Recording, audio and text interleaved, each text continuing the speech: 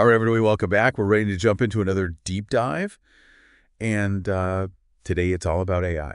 Specifically, we're going to be looking at a Chinese startup called DeepSeek and their model, DeepSeek R1. Now, to help us break it all down, we're going to be looking at what Andrew Ng has to say about all of this. And even if you're not like a total techie, this is some seriously important stuff we're talking about. We're talking about potential changes to everything, how we work, how we learn, maybe even the global balance of power. So buckle up. Yeah, it's a big one. For sure. DeepSeek R1, it's a generative AI system, so think ChatGPT, right? But what's got everyone's attention is it's performing as well as models from these giants like OpenAI. And get this, they did it for way less money. Yeah, I saw that $6 million to train DeepSeek R1 versus like hundreds of millions that the big companies are spending. That's a crazy difference. It kind of makes you wonder, like, did they cut some corners or something, right? Well, that's where Andrew Ng's perspective comes in. He's not easily impressed. And he seems pretty excited about this. And I mean, his track record kind of speaks for itself, right? Co-founder of Google Brain, chief scientist at Baidu, Stanford professor. Oh, and he also co-founded Coursera. So this isn't just some, like, tech enthusiast with an opinion, Right. So when Andrew Ng talks about AI, people listen. So what's he so excited about with DeepSeek? What's the big deal? Well, one thing that stands out is how they developed DeepSeek R1. Instead of being all secretive about their tech, like a lot of those U.S. firms, they went with what they're calling an open weight approach. Open weight. Okay, I'm not familiar with that. Think of it like open source, but for AI, they basically made the model's blueprint public. Anyone can just look under the hood, see how it works, even build on it. Wow, okay, so what's the advantage of that? Does it mean like faster development or something? It does a few things, actually. First, it totally lowers the barrier to entry for developers. You don't need the resources of some giant company to experiment and innovate. This could lead to all sorts of crazy new applications and ideas that we haven't even thought of. I guess it also means less secrecy. Yeah. Right? But I guess that could be good or bad, depending on who's using it. That's a great point. And it's something that Andrew Ng brings up, too. That potential for misuse is definitely a concern. But he also makes a good argument that, if we restrict open source AI too much, it could actually just slow down innovation and hand an advantage to countries like China who are taking a more open approach. So there's geopolitical considerations as well. Speaking of which, didn't the U.S. put some restrictions on exporting those top-tier AI chips to China? How did DeepSeek even manage to do this with limited hardware? Yeah, you're right. Those U.S. export controls stopped DeepSeek from getting those most powerful NVIDIA chips, the H100s. So they had to make do with the less powerful H800s, which you'd think would put them at a disadvantage. But here's the thing. DeepSeek found a way around it. They developed these super efficient algorithms. So instead of just throwing a ton of computing power at it, they got more efficient with what they had. Exactly. And that's a big reason why Andrew Ng is so impressed, DeepSeek is showing that you don't always need bigger and bigger models for cutting-edge results. Sometimes smarter algorithms are the way to go. Okay, this is starting to make sense. So DeepSeek is getting all this attention because they're basically getting the same results, but for way less money. And they're doing it with this more open approach. This sounds like way more than just another tech story. It sounds like it could be a real turning point for AI. You got it. That's exactly why Andrew Ng thinks this is so important. He sees DeepSeek as a sign that China is catching up to the U.S. in AI fast.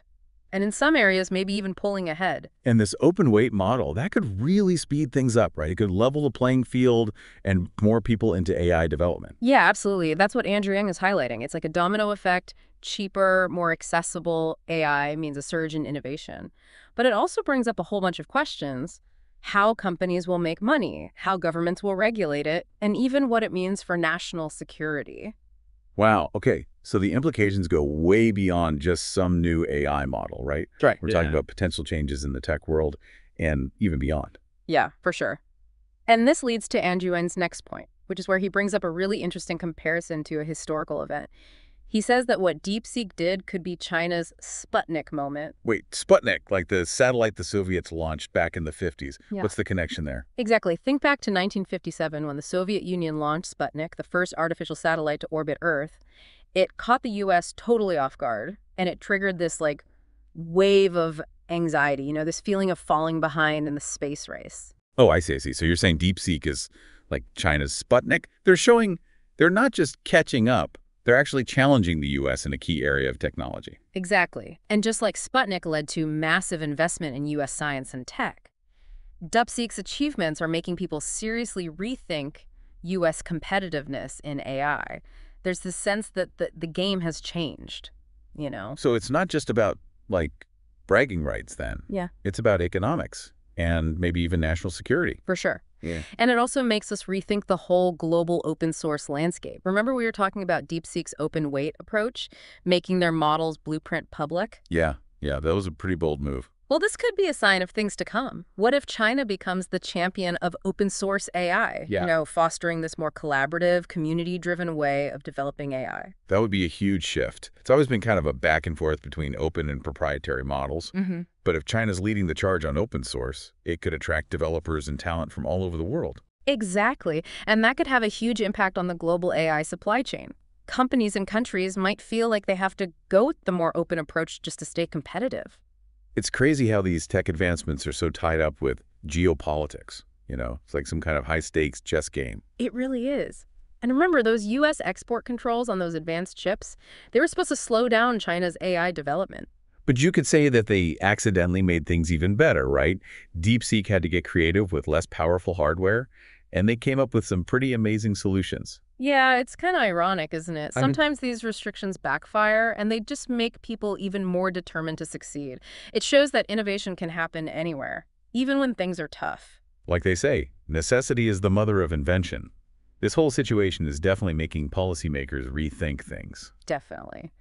The whole debate over open versus proprietary AI models is a big deal now. Governments are trying to figure out how to balance national security concerns with encouraging innovation. It feels like we're at a crossroads. The choices we make now are going to have a huge impact on the future of AI, and maybe even the balance of power in the world. Yeah. So where do we go from here? What does all this mean for people who aren't AI experts? That's the million-dollar question, right? Let's try to unpack some of those potential implications for everyone. Yeah, that sounds like a good place to start. So, like, what does a world with cheaper and easier to get AI actually look like for us? Are we talking like robot butlers and flying cars? Yeah. Or is it more, under the radar changes? Maybe not flying cars quite yet, but the changes could be huge. On a practical level, we might see a ton of AI-powered stuff in our everyday lives. Think about virtual assistants that actually work, Yeah. Or educational tools that adapt to how you learn, and healthcare that can spot diseases way earlier than we can now. Okay, yeah, that sounds pretty amazing. But I gotta ask, what about all those sci-fi movies where AI takes over? Should we be worried about that kind of stuff? You're right to bring that up. Like any powerful tech, AI could be misused. There are definitely valid concerns about algorithmic bias jobs being lost as things get automated, and even AI being used for, bad stuff. So it's not all sunshine and rainbows then. It sounds like we need to be really careful about the ethical stuff as AI keeps getting better. For sure. We have to be open and honest about these issues and make sure we're developing and using AI responsibly. That means having clear rules and guidelines for how it's made and used. It's a huge responsibility. It feels like we're at a really important moment, The choices we make now are going to decide how AI shapes our world in the future. Absolutely. And this is where DeepSeek and that whole open weight movement could actually be a good thing. It challenges the big tech companies, right? And opens things up to more people, which could lead to more ideas and innovation. So it's not just a competition between China and the U.S. It's about making a more open AI world that benefits everyone. Exactly. And as AI gets easier and cheaper to get, it could give individuals and smaller groups the power to use it for good. Think about using AI to fight climate change, improve education, or solve those really tough social problems. The possibilities are huge. Wow, it sounds like there's a lot to be excited about. Yeah. And a lot to be careful about. It's complicated, but definitely worth paying attention to. Couldn't agree more. The AI revolution is happening now, and we all have to make sure it's a revolution that helps everyone. Well said. Well, looks like we've reached the end of our deep dive for today. But before we go, I want to leave you all with something to think about. We've talked a lot about the tech stuff and the politics of DeepSeek's success, but here's a question. Could this be the start of a new kind of global teamwork in AI? That's a really interesting idea. Could working together on AI actually help us move past competition between countries and create a more cooperative world? It's something to consider for sure. And on that note of, maybe cautious optimism, we'll wrap things up. Thanks for joining us on this deep dive into AI. Until next time, keep exploring and stay curious.